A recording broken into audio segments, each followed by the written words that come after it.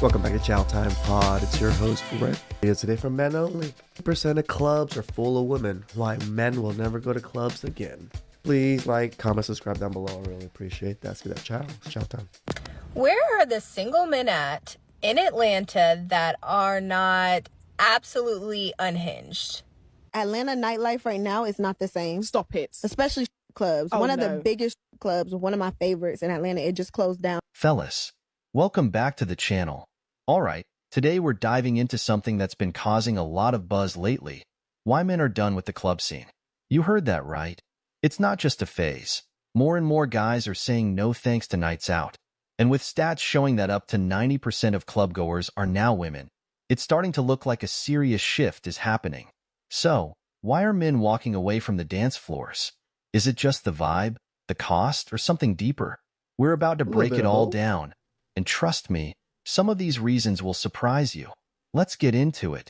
No one is angrier at a woman with standards and boundaries than a man who can't meet them. Naturally. And from what I've heard, some of those women's standards are based in definitely an alternate reality.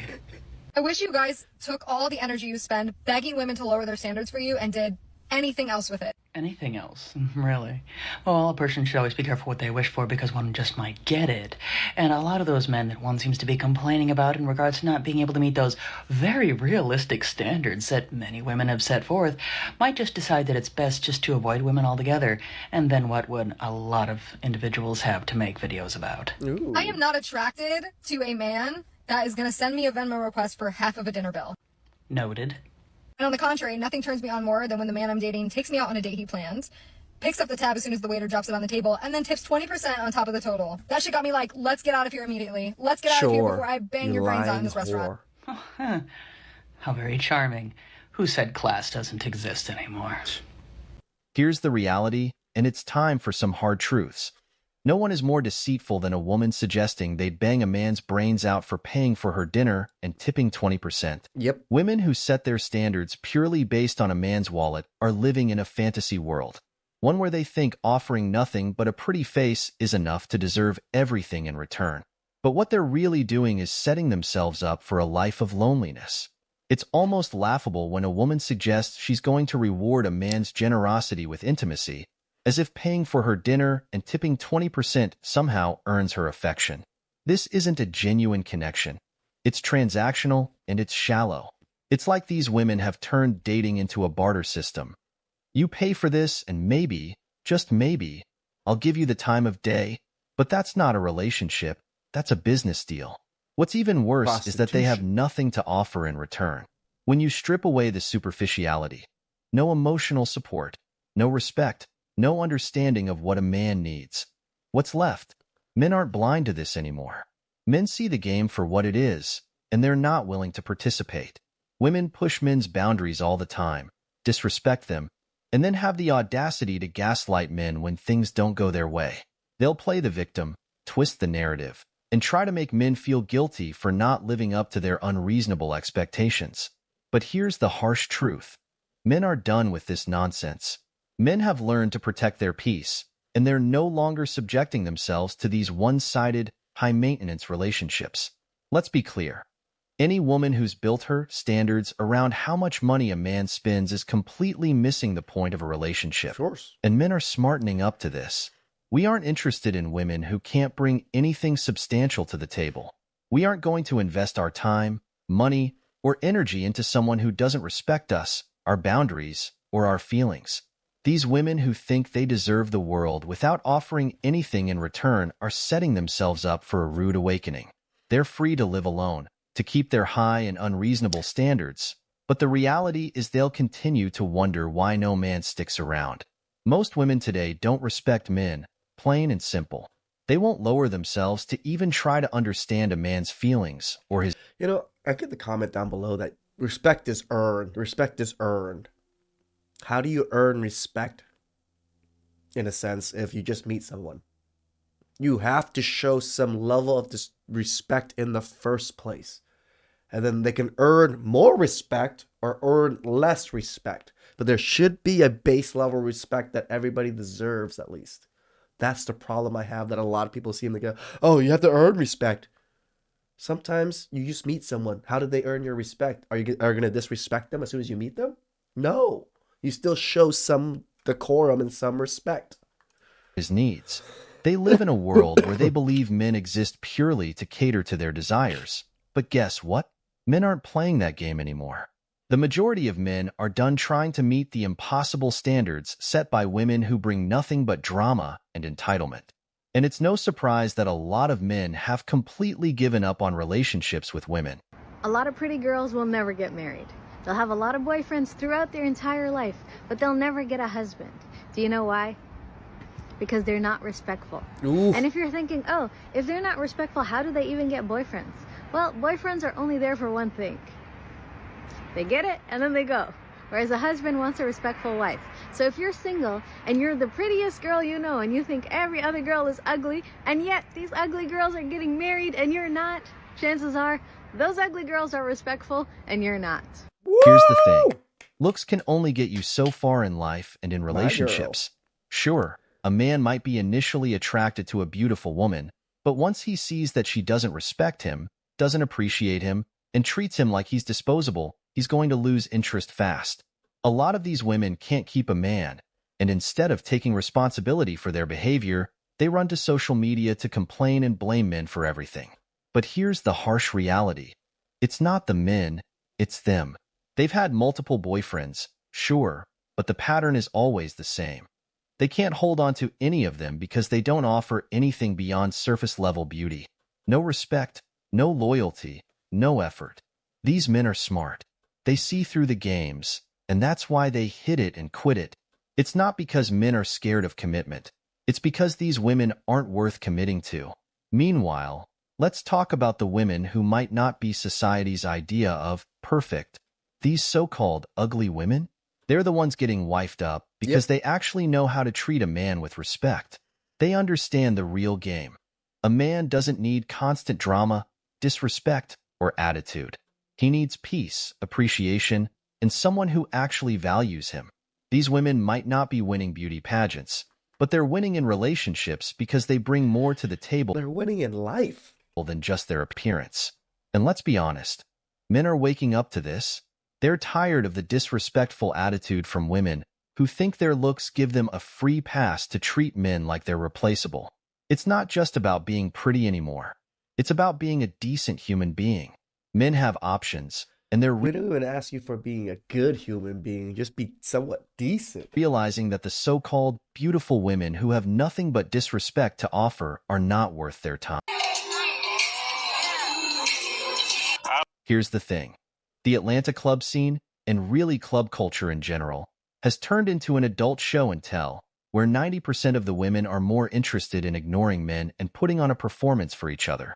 Yep, and getting free drinks. It's almost like straight clubs have become places where women dance and flirt with each other, while men are left on the sidelines wondering what the point even is. The worst part is the rude and nasty attitudes many of these women bring. They act like they're too good to engage with men, even though they're in places where social interaction is the whole point. This attitude has pushed men over the edge. Why would any man want to spend his night being ignored or treated poorly by women who are just there to get attention and validation from each other? Men are fed up with the entitlement, the disrespect, and the games. It's no wonder more men are walking away from the club scene entirely. I was never even a part of it. Even when I was younger, I went to like one club, and I think there's a club in Mexico. It was Papas and Beers. Got super drunk for the first time. Worst experience ever. Right through it. It's no longer about genuine connection or even a fun night out. It's all about showing off, getting validation, and being rude to anyone who doesn't fit the fantasy. If women in these clubs actually cared about meeting men or having meaningful interactions, they'd stop with the games and the attitude. But until then, men are moving on from this nonsense. It's just not worth the time or effort anymore. It isn't. Hey y'all, I'm going to do a story time with dating in Atlanta. As you guys know, I am a newly single woman. I have been single since last year, September, coming out of a relationship for 4 years. And I found out he was a narcissist, but that's another story. He's always a narcissist. I've been going on dates here in Atlanta. And when I tell you guys, it is so creepy out here in this dating scene. Let me start off with the first guy I started dating. We had went on a couple of dates with each other. The vibe was there. We're texting. I met him at a chicken wings place I was walking out of. Come to find out, this man was in a whole relationship. And he told me that his girlfriend was okay with him seeing other women because she realized one woman could not be enough for him. Now, as you guys know, I am not sharing my man. We had never slept together. We were vibing. The lust was there. And I love that he was such a great entrepreneur. But I'm not finna date a man that another woman is already accounted for. Okay. Then you want me to give you all this time, not talk to nobody else, but you already have a girlfriend. And I literally, the last time I hung out with him, once I found out he had a girlfriend, I was so turned off. I texted him a long message and told him it's not going to work because I can't date somebody that's already accounted for. When I tell you guys, he was so pissed and he was like, you know, I thought we were vibing. You're sitting here worried about another woman, blah, blah, blah. Okay. So that was number one. Number two, I met a guy at a kid park with my daughter. And he was there with his kids. Single mom. So, of course, he got kids. I know you got a girlfriend. I'm not a girlfriend, a baby mother or an ex-wife. I don't ask that because I'm like, you know what? We're going to meet. We go out to eat. First date, he tells me he's married. And that his wife is allowing him to have an open relationship with her. Where she... Sounds like a Chad type. He can date other women and he can date other women. But she doesn't want to date other men. What sense does that make? I'm sorry, y'all. I'm eating. But that didn't even make sense to me.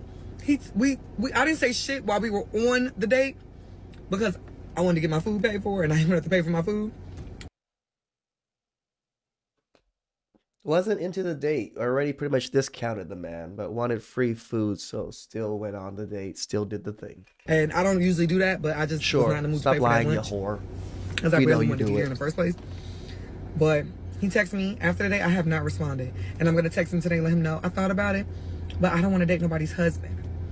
It is scary out here, y'all. Like, I am so new to this dating scene. I don't know how y'all been going through this. Because this made me not want to date anybody and just be celibate. These men are in relationships or they have a girlfriend. Like, that's a relationship. What the fuck? My friend was like, going forward, I need to ask them the first time they try to talk to me, are you in a relationship? Are you married? That needs to be the first thing I ask them. And I'm like, damn, like, I would assume if they're trying to talk to me, I wouldn't have to ask that. Let's get this straight. Women keep chasing the same tall, dark, and handsome type. The guys who have plenty of options and know it. These are the men who have women lining up to be with them. And honestly, they're not the ones looking to settle down or commit. They don't have to. With so many options, they're not going to be locked into one relationship when they can keep enjoying the attention and variety. The problem is, women overlook the decent guys who might not fit this perfect image. These so-called medium ugly men. Guys who might not be runway models but have solid character, are dependable, and would actually treat them well, are totally ignored. These are the men who would put in effort, be loyal, and actually value the relationship. But too many women are blinded by the fantasy of the perfect man and end up chasing after the same few guys who have no reason to settle down. Meanwhile, the men who could give them a stable, loving relationship are left standing on the sidelines. The irony is that the key to a happy, committed relationship is right in front of them, but they keep chasing the guys everyone else is chasing. If women gave the medium ugly guys a real chance, they'd probably find a lot more happiness and stability in their relationships. But as long as they're focused on the top-tier guys who have no incentive... They would be, but they're not attracted to these guys, so they don't treat these guys properly and probably going to leave these guys anyways. This is the hard part about this modern-day hypergamy. It's not just money, it's looks. And looks matter so much to these women that even normal guys do not fit the looks requirement for any type of commitment. ...incentive to settle down. They'll keep running into the same disappointments. Good morning. I would say get ready with me, but I accidentally already got ready. So, oops. But life update. I don't even remember the last time we did one of these. It's definitely been a hot fucking minute. But, I was probably still... No, I was doing better the last time we did one of these, right? Well, I'm still doing better. So, I I guess you could say I've been talking to someone new. It's complicated though. I don't want to be like, what are we? But like, what are we, shawty? No, but like seriously, it's been really good. I guess you could say. Sorry, Lola distracts me because she's just chaotic. But yeah, went on a date. It went so good, and I do actually like really like this person, but you can't be like, what are we after one date? And it is also complicated, and I'm not going to be able to have a second date with him for a hot minute, so that's fucking great. But I don't want to get into that too much. I want to keep that off the internet and just see where it goes before I talk about it too much, because I don't want to get my hopes up and then look like a fucking moron. But no. I think it's a little too late. Really nice guy. Do like him a lot, like a lot, which I didn't think was actually possible again. But it's crazy because I went from someone telling me my expectations would never be met, or I'm unreasonable, or there's just, I'm too... They aren't wrong, because it hasn't been met yet. You just met a guy, but I don't think he's committing to you. Much to deal with what I want is unrealistic. And then someone just comes along and checks every single box without even, like, breaking a sweat over it. Like, they just do it naturally. And I'm like, oh, I really wasn't as bad as you made it seem. Or, like, I don't know, maybe I am bad. They just don't say anything. No, I'm kidding. But really happy. I'm excited to see where that goes. But like I said, it's going to be a hot minute till there's any update on that, because it is kind of a, forgive my dog, a complicated situation. Exactly. But that's fine. That's why you're not getting what you're getting, girl. It's complicated. And I'd rather wait around for the right person than do anything else. And it's not even like I was looking for a man. Like, I literally was not talking to a single guy except this person. And I don't know. Something about me was like, talk to him. Do it. And I'm glad I did. But yeah, super sweet guy. Really like him. Excited to see how that goes and where that goes. My birthday is in less than a month. So that's kind of exciting. I'm getting like old as fuck, and that freaks me out a little bit, because I'm like, what the hell is going on with my life? I have no clue what is going on. Work has been the same.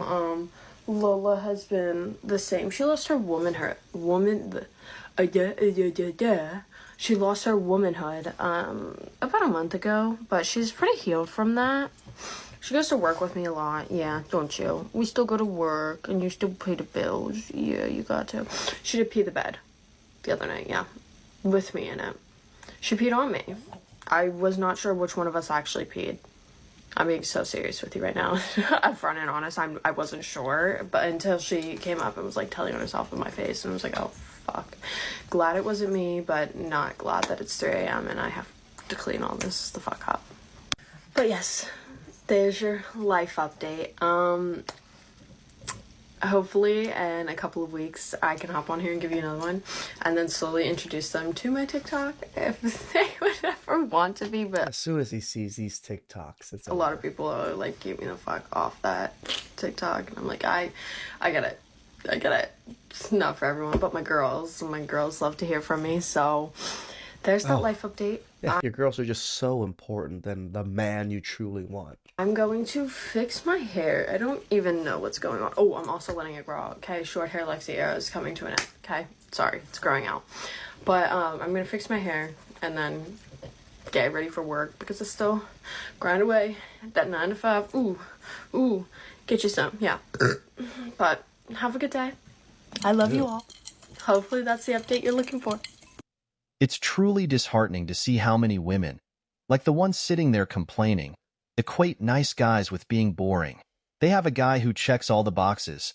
He's respectful, reliable, supportive, and genuinely cares. But he's somehow not exciting enough for them. This mindset is exactly why so many of these women end up stuck in a cycle of chasing the wrong men and wondering why they're constantly hurt or disappointed. The sad truth is, they don't want the nice guy. They say they do, but their actions speak louder than words. Of course. They're always looking for that thrill, that chaos that the so-called bad boys bring. And honestly, at this point, it seems like they really want the devil. someone who will put them through emotional roller coasters, someone who is unattainable, someone who doesn't give them the stability they Give them the 666. claim to want. Because stability, Literally. to them, is boring. What's even worse is that nice guys are taken for granted and often get overlooked. They're seen as a safe option to fall back on when things go wrong with the bad boy, but by then, it's too late. These women don't realize that nice guys won't always be around waiting. They don't They're starting to learn. Nice guys are mid-towing and becoming passport bros. realize that by dismissing the guy who genuinely cares for them, they're losing out on someone who would treat them with respect and love. But here's the harsh reality. Most of these women don't want stability. They want the excitement that comes with the drama. They want the chase, the highs and lows, and the unpredictability. And they don't see that this constant pursuit of the wrong men is what's keeping them stuck. I agree with that one woman. Respect. That is probably the reason why most of these women are single. They have no form of respect for men whatsoever. Please like, subscribe, comment down below. I really appreciate that. Ciao.